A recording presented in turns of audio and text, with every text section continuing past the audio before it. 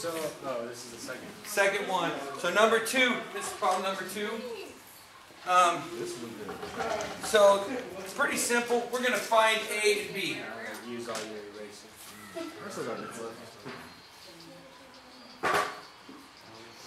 By the way, this is where they said they didn't use arc sine, arc cosine. Okay, because we're about to use it. And you couldn't have done your test if you didn't use it. So, yeah, you were expecting. Because you didn't teach it. I know. I know. Probably did. Alright, so the one thing we want to learn here is we need to know all 3 sides. You could do a squared plus b squared equals c squared, right? But it's not, it's easier than that. Think about this. Does 3 go into 6? How many times? Twice, right? 3 times 2. And this is 2 times 4, right? So 3, 4, 5 times 2 triangle, right? So what is 5 times 2? 10. So we know this is a 3, 4, 5 triangle multiplied twice, or dilated, so just made bigger. Okay? So 3, 4, 2 times 3, 2 times 4, 2 times 5. Simple. If we would have done the math, we would have said 6 squared plus 8 squared is 100. Square rooted is 10.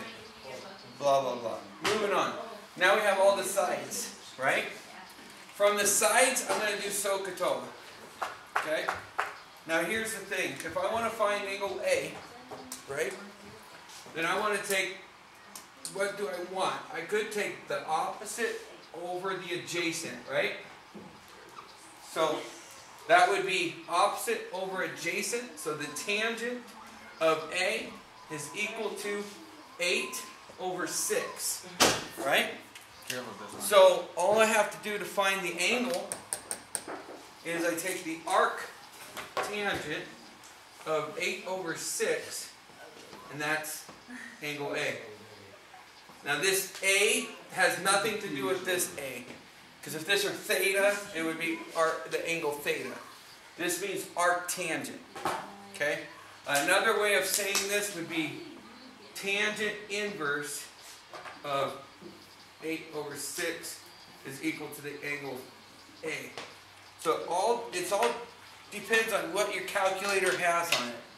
So with this calculator, probably has the inverse, right? Yeah. So this is the one we'll be using because that's what's on your calculator, right? And so all I have to do is punch in. So I'll show you. I punch in second, and then tangent. Where's tangent? Tangent. And it comes up tangent inverse of 8 divided by 6. And hit equals. Comes up with 53.13 degrees. And then later in pre-calc, you could tell me how many minutes and how many seconds, right? But we didn't make you do that in Algebra 2, okay? Now, we figure out B. But I don't need to do this to figure out B, because I can take this away from 90, right? Because these have to be 180 degrees. Well, this is 90 degrees. 90 from 180 is 90. So these two have to add up to be 90. They have to be complementary. So we use our rules. We know that angle B is equal to 90 minus 53.13. And so we just say minus 90, and we get 36.87. Okay? And that's angle B. Yeah. It's that simple. Done. SOHCAHTOA.